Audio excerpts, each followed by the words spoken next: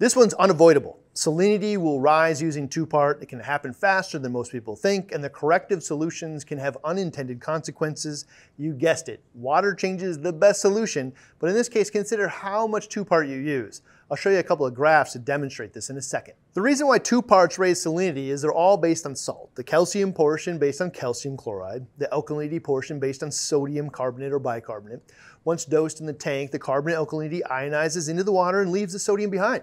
The calcium ionizes into the water and leaves the chloride behind, effectively polluting the tank with excess sodium chloride or table salt in the tank that will raise the salinity. There are not any studies on sodium chloride only elevated salinity on corals, but there are many on general salinity increases, like this one, the effects of temperature and salinity on growth, metabolism, and digestive enzyme synthesis of Goniopora. The Goniopora could survive in a wide salinity range of 25 to 40 parts per thousand. However, the maximum number and weight of the Goniopora polyps was determined at 30 to 35 parts per thousand. Furthermore, the 30 to 35 parts per thousand salinity at 25 degrees Celsius or 77 degrees Fahrenheit led to the best Goniopora growth and survival, mainly because of their enhanced nutrient absorption rate, polyp expansion rate, metabolic rate, and adaptability. Their chart demonstrates this pretty convincingly. After 8 weeks, the protein composition of the coral was much lower at 40 parts per thousand salinity than 35 that most reefers maintain, and the fat content dramatically lower at the elevated salinity as well.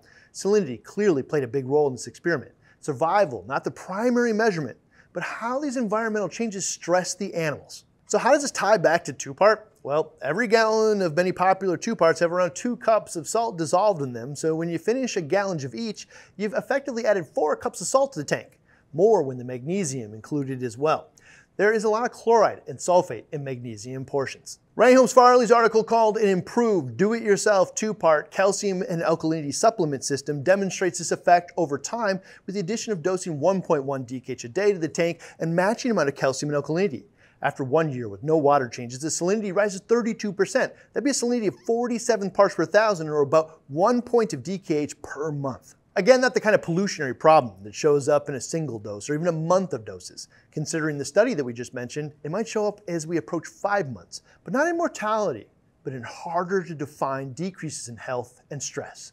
The two-part article does demonstrate the effect of water changes on the sulfate portion of the article's recipes once water changes are considered. Where 0 water changes has the expected perpetual rise to nowhere good, 7.5 to 15% monthly slows the progression, and 30% monthly changes has a small rise and then stabilizes. This is the reason why most two-part manufacturers fully expect you to perform water changes, 30% a month looking like an effective number here. This does bring up the question, alternatively to water changes, if the tank has risen a few points of salinity to say 38.5 parts per thousand, why not just manually dilute the tank by taking some of the salt water out of the tank and replacing it with fresh water? That would effectively lower the salinity 10% back down to the standard 35 parts per thousand, but it also lower everything else along with it. Alkalinity from 9 to 8.1, 420 calcium will drop to 378, and 1300 magnesium to 1170. They all need to be then corrected back up by adding more salt to the tank. This, of course, has cascading effects on all the other major and minor and trace elements that we don't commonly test for, which is a bit mad scientist for me. At this point, it's probably clear why the sodium chloride and resulting elevated salinity from two parts is considered a polluting element in the tank. Certainly meets the definition of pollution, a substance that has harmful or poisonous effects in sufficient quantities, and why most additive manufacturers rely on us to perform a reasonable water change schedule to dilute that challenge and make it a moot point. However, there are caveats to every rule. Some two parts account for the excess sodium chloride in their formulation, and much better options for those who choose to do fewer water changes. Tropic Marine's balling method and Triton's method in Core 7 come to mind. Tropic Marine's balling method addresses the sodium chloride problem this way. They know that they're adding in calcium alkalinity and sodium chloride every single day. Salinity will rise. We'll have to take out some salt water and dilute the tank, at which point every major minor trace elements will drop along with that. An ongoing problem that just gets worse with every time that you do it. So when the balling method was designed, they added a Part C. Part C is everything that's in their aquarium salt mix, but they leave out the sodium chloride because the sodium and chloride are in their Part A and B two-part. Now when the tank goes up 3% or 1 part per thousand salinity, it's not just the sodium chloride that went up 3%, every material element also went up 3%. So when you dilute the tank back down, they all go down evenly and maintain balanced levels. Now it's very likely that in a minimal water change environment, that acknowledgement and addressing this challenge has a very material effect on the 12 to 36 month results of a reef tank.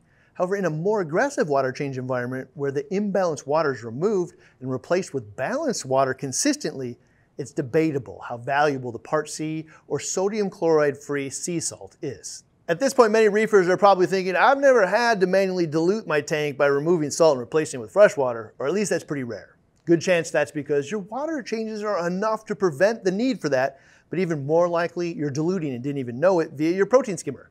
If your skimmer pulls out 1.5 cups of effectively really dirty seawater each day, your auto top-off is going to replace it and dilute the tank for you.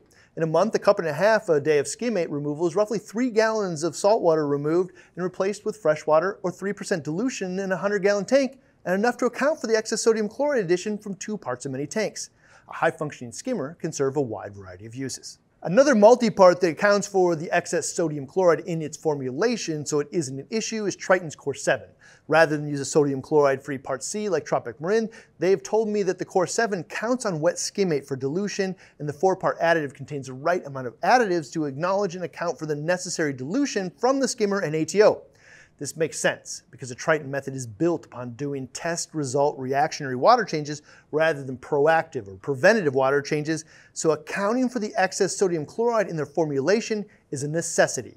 With all this discussion and reliance on water changes, it begs the question, is a salt mix a source of pollution as well?